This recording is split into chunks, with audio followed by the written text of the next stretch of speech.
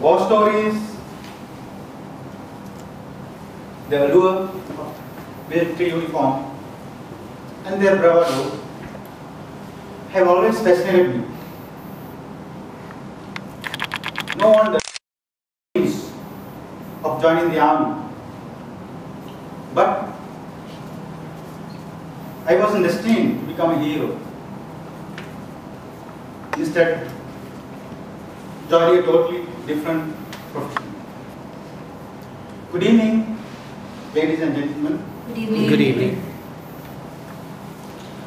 I wish to begin my story by recalling the memory of my dearly beloved brother, who became a warhead.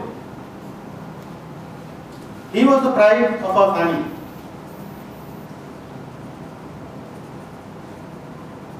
A talented boxer and cricketer, he lived life to the full, achieving in 21 years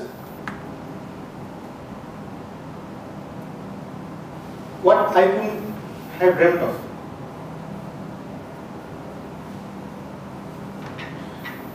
When his life was snatched away by a sniper's bullet on that fateful day of September 11, 1991, my perspective of life changed forever. I was even angry with God for taking his life away. Though later, I reconciled myself to the belief that indeed the good die young. However, I have been devoid of any emotion since I lost my brother. I still recall the day he cried when I was about to slap him for some reason, when he was in his teens. I have never raised my hand in anger since.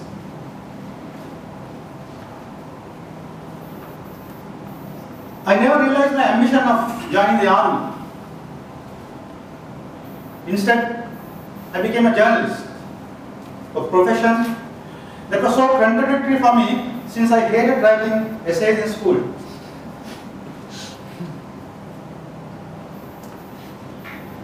Perhaps I was privileged to become a sports journalist because I also had a passion for sports. It also gave me a ringside view to watch sporting action and also mingle with the stars. It also took me places. I was there when Sri Lanka achieved a maiden World Cup triumph under Arjuna Ranatunga in Lahore, Pakistan in the year 1996. But the greatest satisfaction I got as a journalist was not to see my byline day in, day out in printed articles. But the proudest moment was, one of the proudest moments was when my mother, while traveling in a bus, overheard a conversation where they were discussing an article written by me. I come from a broken family. I'm not ashamed to say that. But I regret the fact that I used to hate my mother for going away from us when I was 15. For later on in life, I realized the true love of a mother. And I even fought with my father to win her rights.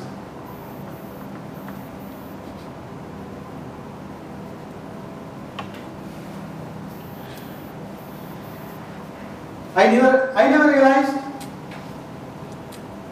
my ambition. I still miss her affection, my mother's affection. But I am fortunate to have in my wife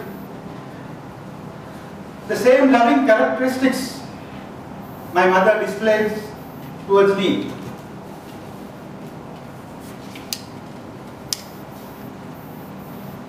Can you imagine being jobless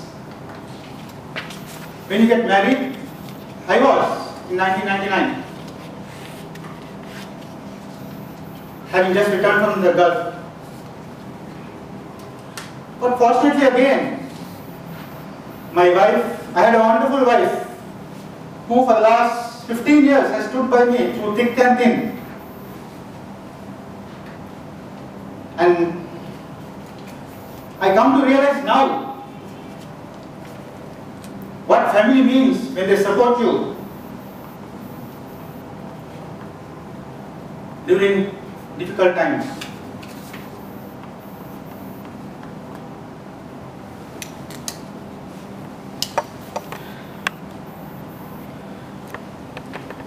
However, I don't have children, but I don't regret the fact because I have been blessed with a wonderful family.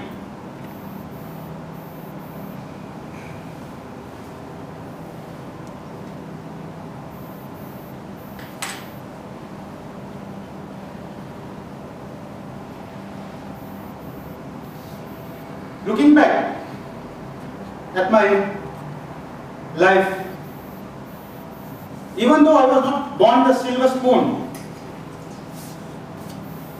I feel the Almighty has been kind to me.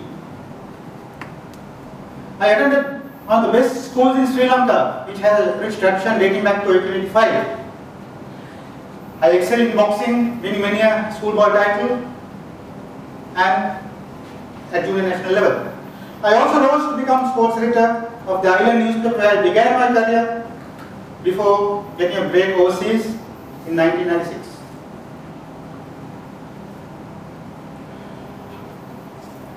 However,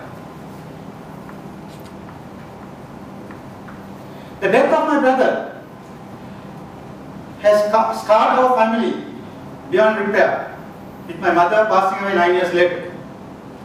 He continues to be an inspiration and a real hero to our family,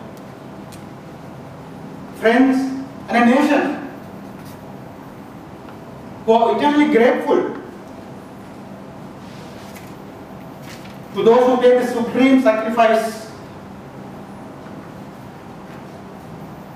so that mere mortals like us can enjoy the fruits of freedom.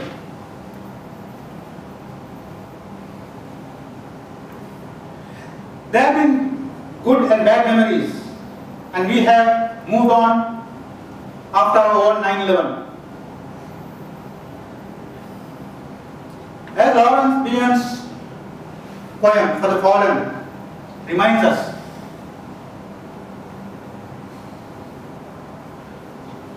they shall not grow old as we that are left grow old. Age shall not weary them, nor do the years condemn.